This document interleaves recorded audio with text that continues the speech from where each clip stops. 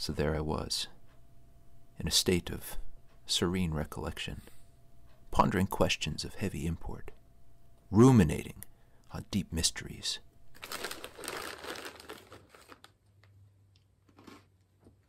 As is often the case on a Sunday afternoon. When suddenly, who could be calling at this hour?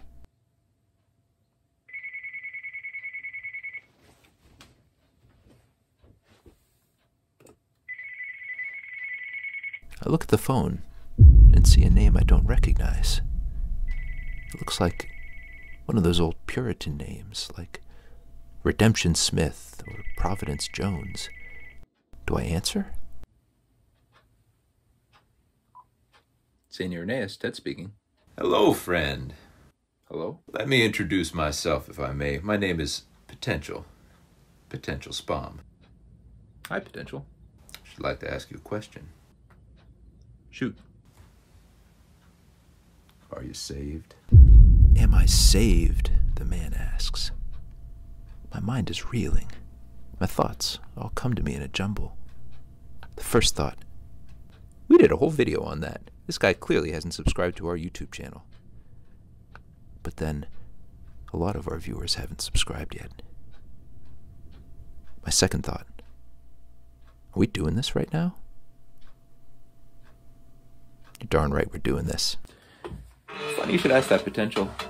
As a matter of fact, I was saved, Titus 3:5, and I'm being saved, 1 Peter 3:21, and I will be saved, Romans 6:8, having been born again by water and the Spirit, John 3:3 and following, at my efficacious, regenerative, infant baptism. Boom. Hello, Ted. Are you there? Oh, shoot. Yep. Well, friend, I confess I am more than a little perturbed at what I am hearing. You don't really suppose that your having been sprinkled with water as an infant was sufficient to purchase for you the rewards of eternal life? Why, it's funny. I was just reading an article on infant baptism, in particular, the arguments of one Tertullian of Carthage, whom I have seen heralded as the first Baptist theologian.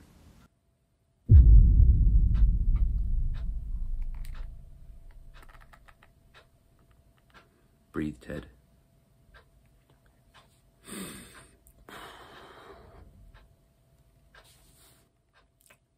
In fact, I can read you what he said about it, if you care to hear. Sure, Potential. I presume you're using Evans's translation? Why, of course. I find his treatment of the Latin to be superior in most respects to Thelwall and Suter. This guy's good. I'm reading here from De Baptismo, chapter 18. You don't mind if I just give the English? Yeah, that's fine. Good. It follows that deferment of baptism is more profitable, in accordance with each person's character and attitude, and even age, and especially so as regards children. For what need is there, if there really is no need, for even their sponsors to be brought into peril?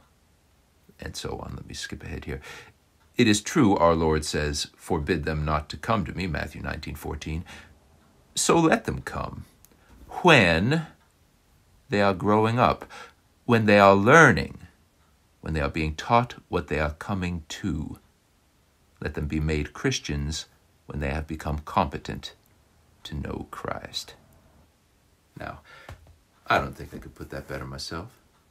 Clearly, Brother Tertullian here holds to a believer's baptism. Now, do you know when this treatise was written? Whoa, wait a minute.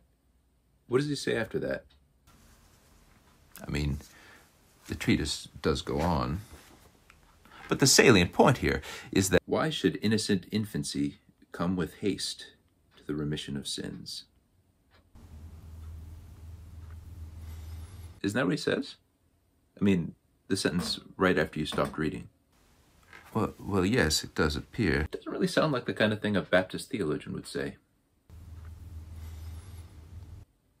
In fact, it kind of sounds like baptismal regeneration. And a bit later he says, with no less reason ought the unmarried also to be delayed until they either marry or are firmly established in continence. So Tertullian's whole argument here is that since baptism is what forgives your sins, you should delay baptism until you're ready to stop sinning. Well, now that does not exactly follow. I know, right? It doesn't at all follow. Because we know that if after baptism you commit a sin, you just go to confession and get your sins off that way. But remember, Tertullian believed that the sacrament of penance could be administered only once. Now, I want to focus on the fact that the man disagrees with infant baptism. And might I add, he is writing this about the year 200 AD. This is the practice of the ancient church. Just listen to what he says. Let them come to me when they are growing up, when they are learning, when they are being taught what they are coming to. I wonder how many Catholics he's taken in with this. Isn't it interesting that Tertullian needs to make an argument for infant baptism? I beg your pardon? Why make the argument in the first place? The way Tertullian talks about it, it sounds like infant baptism is the established practice there in North Africa, and he's advancing arguments for them to stop doing what they've been doing. It's preposterous. And what about that clause you read earlier? What need is there if there really is no need? What does that mean? It's a good question. Well, it sounds like if there really were a need, like, say, if the infant were in danger of dying, then Tertullian would be in favor of administering baptism. Now, you're just grasping at straws here. The man has firmly stated his position against infant baptism. Yes, but only if there really is no need. Si non tam necesse est. That's a conditional clause. So according to Tertullian, if there really is no need, then delay baptism. But what if there is a need? Like, what if your baby is sick? Ted, why are you conjuring up these poor ailing infants when Tertullian betrays no awareness of any such practice as baptizing sick babies? Potential. Are you familiar with the work of Ernst Diehl on early Christian epigraphy? Inscriptiones Latinae Christianae Veteris, Ancient Latin Christian Inscriptions, 3 volumes, 1924 to 1931. It does seem to ring a bell. Diehl's inscription number 1611c is from the catacombs of Pontianus in Rome. Actually, Joachim Jeremias dates this to about the time of Tertullian's De Baptismo, although that's tendentious. And it reads, For Eutychianus, sweetest son, Eutychus father has dedicated, lived 1 year, 2 months, 4 days, servant of God, Iota Cairo, Ichthus. What is your point here? Well, obviously, this 14-month-old child fell ill, and so they had him baptized. Where does it say that exactly? It calls him a servant of God. Well, we may presume that he was, after going to be with the Lord. Well, amen. But that last line, Ichthus, means fish. But did you know that in the early church, it was an acronym for Jesus Christos Theou Huios Soter, Jesus Christ, God's Son, Savior? Everyone knows that. But do you remember what Tertullian does with the word Ichthus? In chapter 1 of De Baptismo, he writes, But we, being little fishes, as Jesus Christ is our great fish, capital F in Evans, we begin our life in the water, and only while we abide in the water are we safe and sound. Ted, you do recall Tertullian is writing in Latin, whereas Ichthus is fish in Greek. No, Tertullian uses Greek letters for fish. Check your Evans. So he does. Ichthus is baptismal language. You're stretching the evidence. It seems to me more likely that Ichthus in the inscription is a symbol of Christ, not of baptism. I'm afraid you're all wet on this one. Potential, you rogue. All right, maybe this one's inconclusive. But what about inscription number 1531? Sweet Tyche lived 1 year, 10 months, 15 days, received grace the 8th day before the calends, gave up her soul on the day written above. Now, the grace here is supplied, but the inscription clearly says excepit. What do you suppose this infant received on the day she died? Or the next inscription, 1532. Irene, who lived with her parents 11 months, 6 days, received grace 7 days before the Ides of April, and gave up her spirit on the Ides of April. Both these inscriptions are from the catacombs of Priscilla in Rome, and they date to the 3rd century. Tertullian's Florowit. Clearly, these early Christians were baptizing infants. I admit that data can be construed that way. But don't despair. I know of at least one other ancient Christian who was in favor of delaying baptism. Really? Yeah, you read about it in the letters of St. Cyprian of Carthage. Which letter was that now? Letter 64. It's in the 3rd volume of Clarke's translation.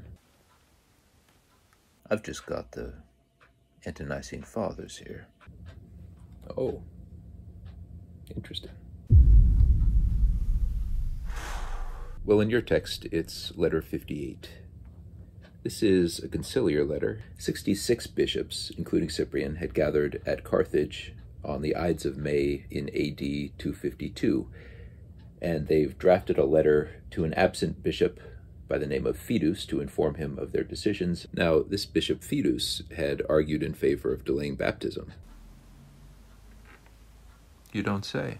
So Cyprian writes, as far as concerns the case of infants, you, Fidus, expressed your view that the newly born should not be baptized and sanctified before the 8th day.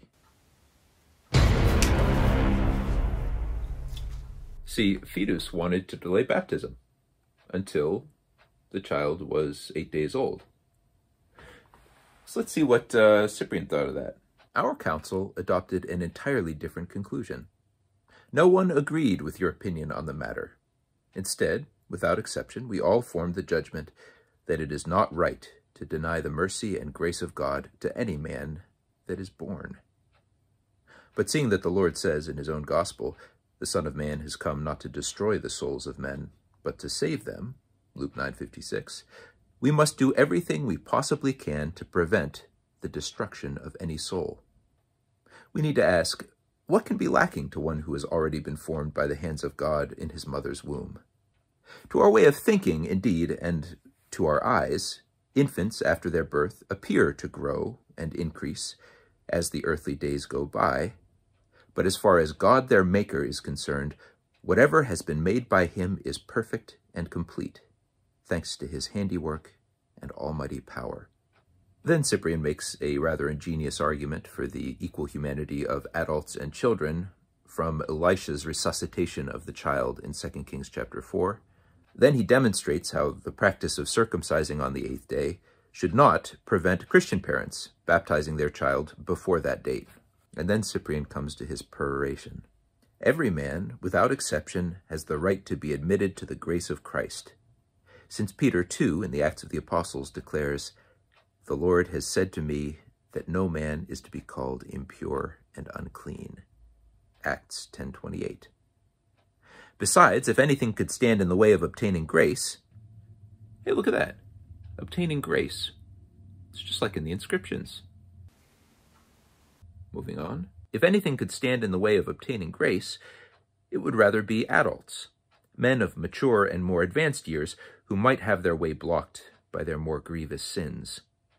But remember this, even in the case of those who have sinned most grievously, offending many times in their past lives against God, they are granted remission of their sins subsequently on becoming believers. No one is denied access to baptism and grace. Baptism and grace? How about that? Anyway, how much less reason is there then for denying it to an infant, who, being newly born, can have committed no sins? The only thing he has done is that, being born after the flesh as a descendant of Adam, he has contracted from that first birth the ancient contagion of death, and he is admitted to receive remission of his sins all the more readily, in that what are being remitted to him are not his own sins, but another's. Potential, I've been reading your ear off here. Would you like to read through to the end of the letter from your translation? And therefore, dearest brother, this was our opinion in council, that by us no one ought to be hindered from baptism and from the grace of God, who is merciful and kind and loving to all, which, since it is to be observed and maintained in respect of all, we think is to be even more observed in respect of infants and newly born persons, who on this very account deserve more from our help and from the divine mercy, that immediately on the very beginning of their birth, lamenting and weeping, they do nothing else but entreat. We bid you, dearest brother, ever heartily farewell. Isn't that cute? Cyprian says that when a baby's crying, what he's really saying is, "Baptize me! Baptize me!" Well, what do you make of it all? Well, you're not going to like this one bit, but from where I'm standing, this Cyprian is writing here after the great apostasy had destroyed the purity of apostolic faith. Oh, potential. This letter was written all of 50 years after Tertullian wrote De Baptismo. Do you really think that at some point between AD 200 and 250, every single bishop in North Africa simultaneously invented infant baptism? There were 66 bishops at that council. 66 gray-haired men who, between them, had spent lifetimes in service to the church. And the sole dissenting voice is the guy who says you should wait to baptize a baby until it's 8 days old. And everybody looked at him like, "You're crazy, man. Why would you wait that long?" These are the people who are in charge of doing baptisms, and every single one of them baptizes infants. What I see is a group of ecclesiastical functionaries holding a church council. That's not apostolic Christianity, for crying out loud. It's the Middle Ages. It's the year 252. It's the middle of the Roman Empire. And how can you say that church councils are medieval when you've got one already in Acts 15? Acts 15 was an assembly of spirit-filled, born-again Christians, whereas this letter is nothing but a bunch of Catholic bishops. You know, it might interest you to hear some of Cyprian's testimony. You know, he was an adult convert from paganism. I wasn't aware of that. Yeah, he talks about his conversion in one of his treatises. I believe it's actually printed as Epistle 1 in your translation.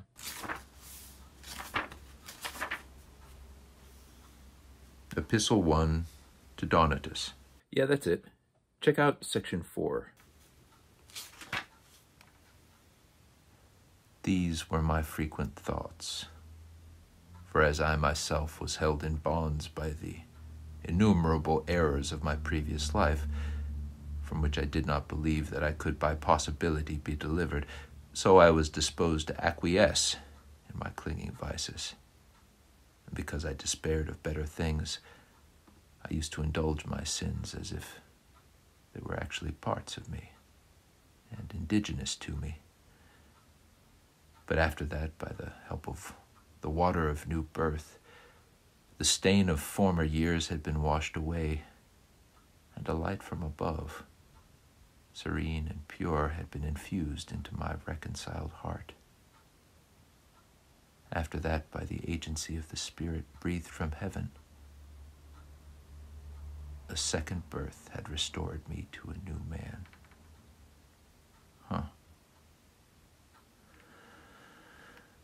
Well, he knows how to talk like a Christian, but he doesn't act like one. His decision at that council... Potential? What? You do know that Cyprian died a martyr, right? I think I did. I think I did know that at one point. Yeah, and the church actually preserved the transcript of his trial. Really? Want me to read it to you? Go ahead. This is from the Acts of St. Cyprian, AD 258, beginning at chapter 3. The next day, September 14th, a huge crowd gathered in the morning at Sextus's estate, as the proconsul Galerius Maximus had ordered.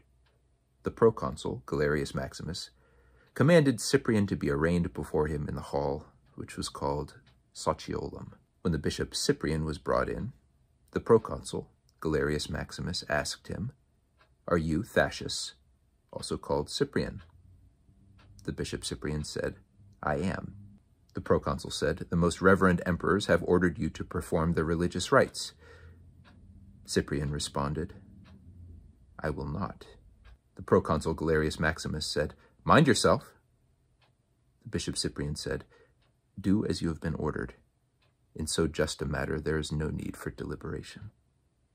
Galerius Maximus consulted with his advisory staff, and then, with difficulty and reluctance, spoke as follows. "You have long persisted in your sacrilegious views, and you have joined to yourself many other vicious men in a conspiracy. You have set yourself up as an enemy of the gods of Rome and of our religious practices, and the pious and venerable emperors, Valerian and Gallienus Augusti, and Valerian, the most noble of Caesars, have not been able to bring you back to the observance of their sacred rites. Thus, since you have been caught as the instigator and leader of a most atrocious crime, you will be an example for all those whom, in your wickedness, you have gathered to yourself. Discipline shall have its sanction in your blood." Then he read the decision from a tablet. "Thascius Cyprian is sentenced to die by the sword." The Bishop Cyprian said, "Thanks be to God." Wow. Those are his last recorded words. Deo gratias. Say, that's just like the end of... The end of what? The end of Mass? Potential. Were you raised Catholic? Now, I don't see what that's got to do with infant baptism. True enough. Sorry. Didn't mean to pry. In any event, I don't even think that Cyprian's is the best early church argument in favor of infant baptism. Is that the case? No, I think Origen of Alexandria's case is a lot stronger. Why don't you take down his commentary on Romans? It should be in the first volume.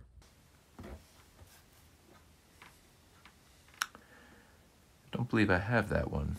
Oh, potential. The greatest theologian of the 3rd century writes a commentary on St. Paul's greatest epistle, and you can't be bothered to pick up a copy? This is great stuff. Wait till you see what he says about predestination. But I'm getting ahead of myself. We're talking about infant baptism. Are you ready for this? Yeah. I just wanted to make sure. I mean, Cyprian has already laid out a pretty sophisticated biblical and theological argument in favor of infant baptism. But we should expect a figure with the world-girding intellect of Origen to positively dazzle us with his reasoning. You're sure you're ready? I'm ready. All right. Here's the argument. The Church has received the tradition from the apostles to give baptism even to little children. That's it. That's the argument. So what do you make of that? Potential? Potential?